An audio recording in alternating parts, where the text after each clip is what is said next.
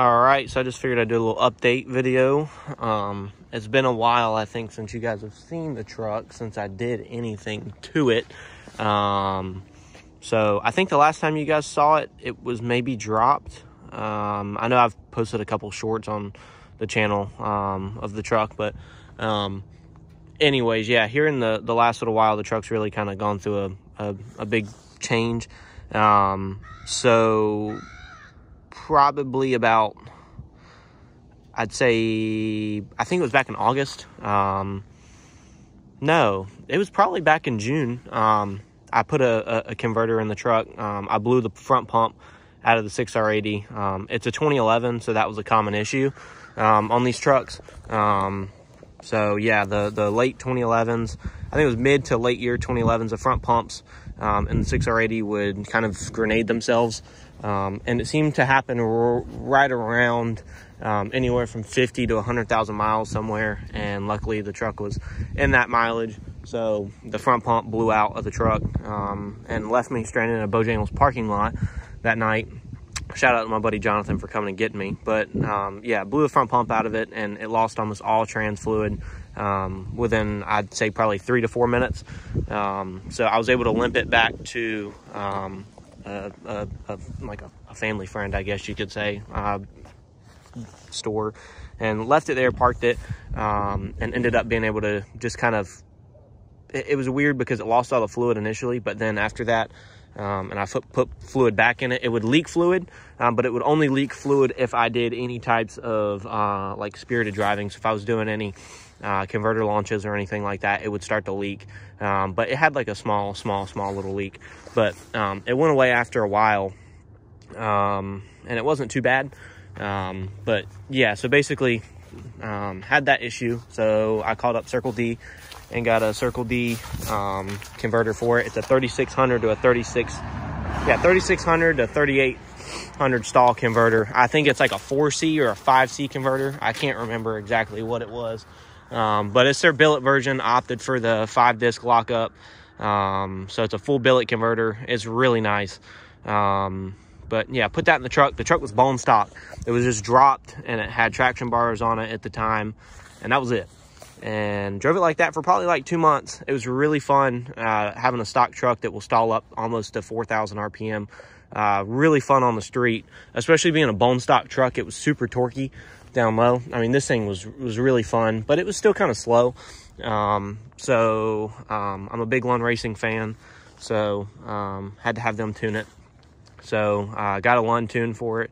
It was just on a flex tune for a while because these trucks are flex stock, so they're not going to send you a pump gas tune. It's just a flex tune. You can run E85 or pump gas, but I've always ran E85 in the truck since I got it. It's only gotten pump gas a handful of times, and that's if I'm out of town or if they run out of E85, typically I'll put pump gas in it, but it's only been in it probably 3 or 4 times. So it pretty much all the time runs on E85, but yeah, so I got the Lund tune for it and was on a flex tune for a while, and then opted for a E85R tune from them. Basically all it is, same flex tune. They just shove in timing down low, and they take out the inferred octane logic from what I understand. So they just infer that you have 85% ethanol in the tank.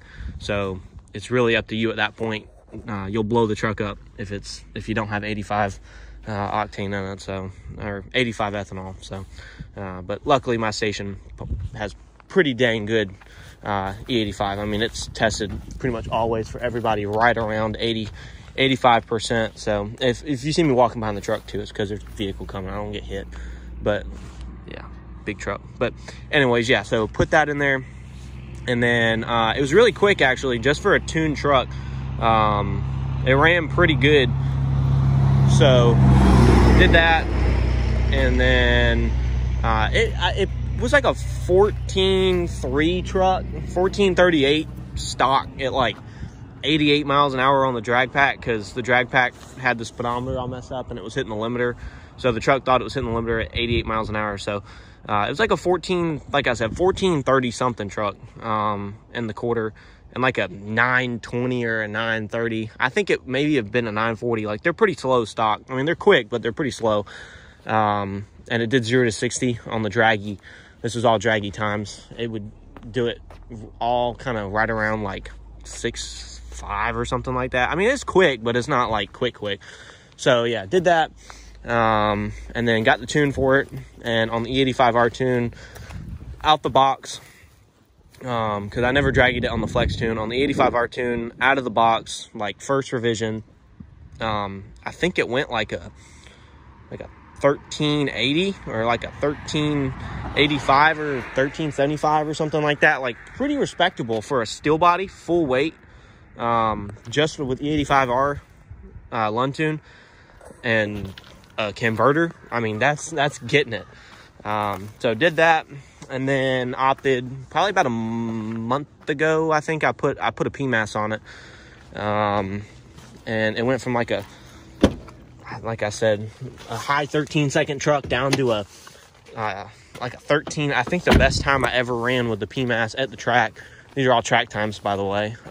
It went like a 1330 or like a high 1330 or like a low 1340. At 104 miles an hour.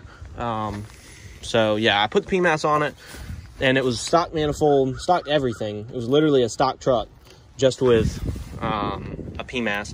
So did that, and then decided I had bought a Boss manifold at Mustang Week when me and my buddy went.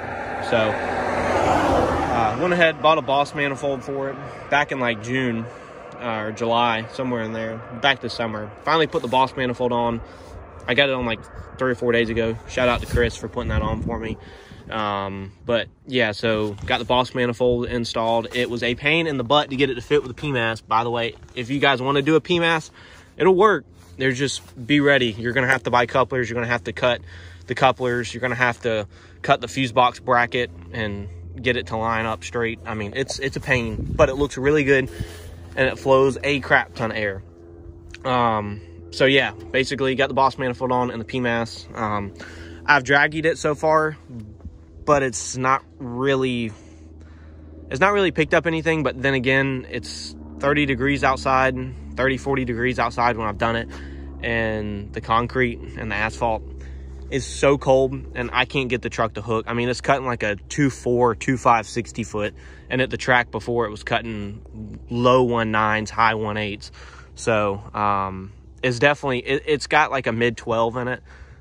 I just can't get it to hook on the street. That's my issue. And I can't even wind it out past the 8th without being almost at 100 miles an hour. It's just, I can't do it.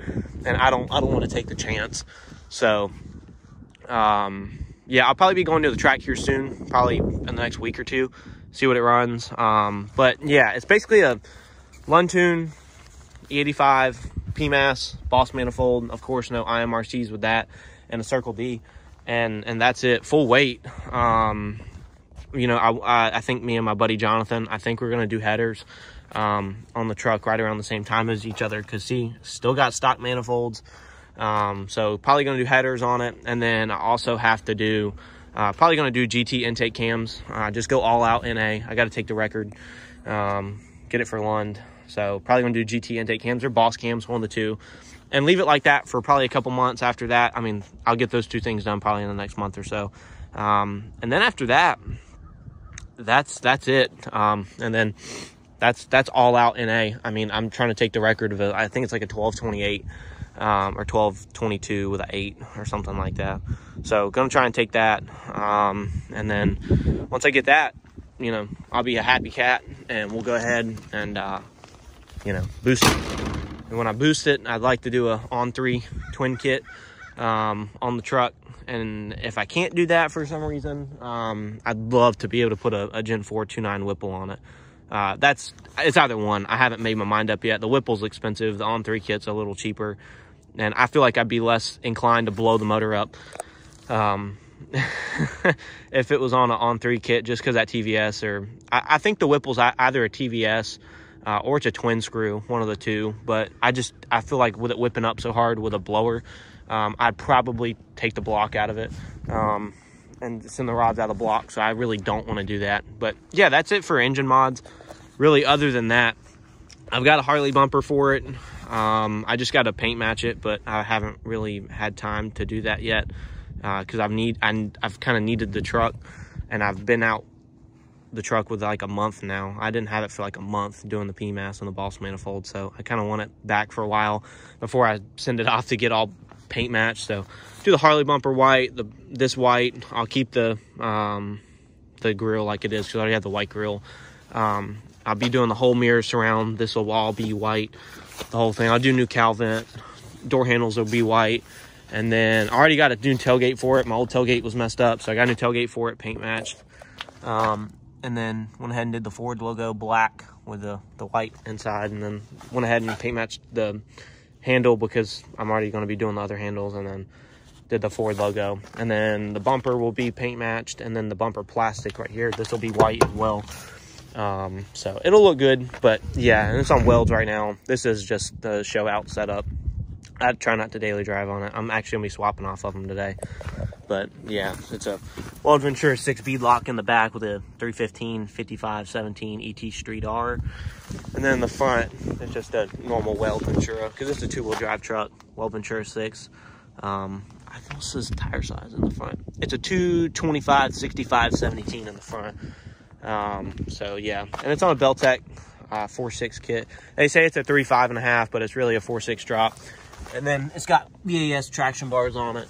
And the exhaust setup is just stock manifolds. Still got cats on it, but we'll be changing that. Or free-flowing exhaust, may I say, when we go to long tubes. But right now it's just a full 3-inch pipe to a Carvin R down here. If you can kind of see it up in there. But Carvin R, full 3-inch, and then to this 2 little tip thing. But yeah, it's a fun truck. So yeah, definitely gonna be a record truck one day. So just got to get it there. But real quick before I send off, on the interior, we did do the center console in the truck. So now it's got a center console. And I did this little carbon wheel. I thought it was really cool. I just, it's kind of ricey. I painted those white.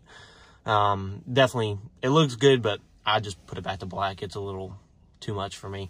But yeah, other than that, that's it. I'll go ahead and start the truck if you guys want to hear it real fast before I exit out the video. But yeah, it's got a good tone. If you guys are thinking about an exhaust, I'd definitely go this route. Super deep, but it's really loud when you open it up, so just be careful. So if any of y'all do free-flowing exhaust, I would not. I'd put a bigger muffler on it, or I'd put a resonator on it, or I'd go put cats on it. So either way. But anyways, well, I just figured I'd give you guys a little update on it. Stay tuned. I may put some flybys or some exhaust clips in the video at the end, or I may just upload them as short, so just kind of keep an eye out for those. But anyways, all right, I'll talk to you guys later.